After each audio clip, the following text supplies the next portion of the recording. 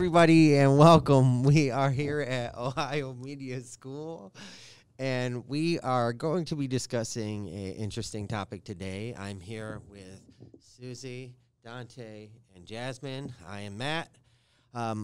Let's go ahead and dive right into it, and go ahead and bring up the topic that we're talking here today, Susie.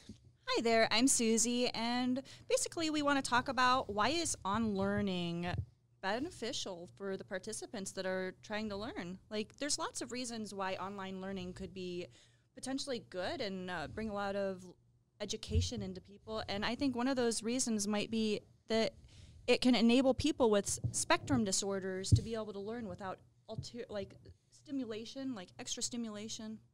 What do you think about that? Kids with extra stimulation, yeah, I do. I feel like very much because I have a family member that has extra stimulations, problems like that, and he can't really do like large classrooms. His last year of college, he had to do virtual because he had very problems with large people in classrooms. So yeah, I'll stand with that. I agree because sometimes I just need quiet. It's a lot going on. It's a lot of distractions. So I definitely agree. It's very helpful. Sometimes seeing shiny things or bright colors, loud noises, and like getting bumped in the hallway is enough to set a person with spectrum disorders off like for the rest of the day. It's almost similar to PTSD, what it does to their brain. So it's very important to be mindful and provide ways for these people to learn as well. I think it can also eliminate social constraints, like a fear of like being public. Like some people are just scared of being out and about. They're afraid of people judging them, like on their appearances. Yeah. I've had days where like my hair is just, it is so much, and I cannot get it to cooperate, and like the ponytail is just not good. I like the idea that you could just roll over on your bed and literally be like, hey, I'm in class. No video needed. You know, like, and you have that video blurred out. They don't need to see you with your messed up makeup that you forgot to take off at night, you know. No morning traffic driving in. You know, I'm it's bald, so it doesn't make sense with the hair, but I get it. Definitely no morning traffic. That's something I hadn't thought about it. Yep. Like, it might be better me neither. Better for cost the world. Efficient, gas. Yeah, definitely. Especially depending on how many days you're coming back and forth commuting. Yeah. Right. Just like me, I'm on the bus, so it is a beneficial thing with that because I do, like most Thursdays I stay home, but I'm starting to come back. But yeah. It helps too if you have like the software on your computer. Right. I don't think it would be as different if you did.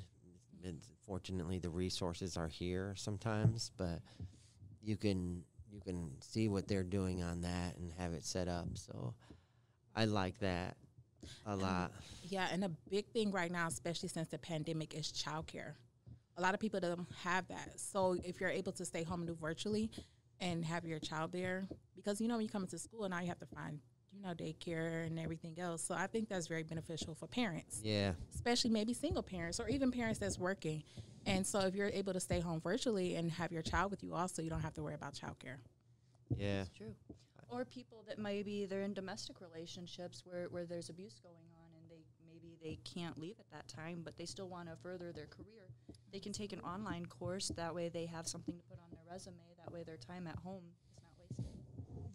Yeah, I do like it does make it available to everyone. It's not really subject to, and if you do have that sick day with COVID, you know, then you're quarantined 2 weeks. You don't necessarily have to be out. Right, because you still can be online. Yeah. And that's like similar to a personal experience I had. Not too long ago, I was in a car accident, and so I wasn't able to come physically on campus. And that was very convenient for me to be able to log on from at home and not miss and not get too far behind and still interact and connect with school. So that was very helpful to me. Yeah. And I'm very grateful for that. Like, that was awesome to me. So, because I was like really concerned, and I'm like, I got to be out of school all this time. And then I was like, virtually, that'll work. Yeah. So that, from a personal experience, I definitely. I love having the option of both too, though. Yeah. Like, it's definitely a wonderful option. For me, it's not because I had an accident. It's because I woke up too late. I'm still We here. all had you those know? mornings, Like, right? This isn't Same, good same. because I was like 20 and I'm waking up like, oh. So, and it's tough. Some people still like to come on campus. Like if you can do it safely, where you can like set up if you have like a mount and you can let it play so you can at least hear the audio while you're driving into school. I know some classmates do that. They still want to come, but they maybe have a late morning, and so they set it up on their phone so they can at least listen to the audio and before they get here. So that's very convenient also. yeah. I like the fact that there's also less of a chance to misinterpret lessons. Like, if everything's there in black and white, you know what you need to do to take and do your classwork. And they do record for the virtual stuff now, Right. too. So, like, if you did miss it, because sometimes it's just overwhelming content all at once, you get the option to replay and repeat. And it helps with the tutorial of going through the software, too. And scientifically, there's people that actually learn better in the evening. So, like, there's night owls, and if they take and they study at nighttime and they do their classes at nighttime, they'll learn what it is that they're trying to learn a little bit better. Exactly. Especially even if you're coming physically on campus, like you said, to have that to go back to, to be able to have it recorded. Yeah, I was just thinking that. Yeah. To have it again for the virtual option, for that affirmation, on, That's awesome. It also allows, like, especially right now with COVID and everything, online education can allow for people that maybe they have compromises, like they're sick, they have cancer, they're going through chemotherapy. That doesn't mean that their life stops. They still want to keep their mind sharp and still keep learning. And it evades from the boredom of being ill to be able to take classes, but you can't necessarily go out and risk getting sick, because with cancer treatments and chemotherapy, one of the biggest fears is not the cancer, it's not the chemo, it's the little illness that's going to kill you. Because, like, a stuffy nose to us is really not good for somebody that's on chemotherapy. So it helps them still be able to go on with their life and work on their education.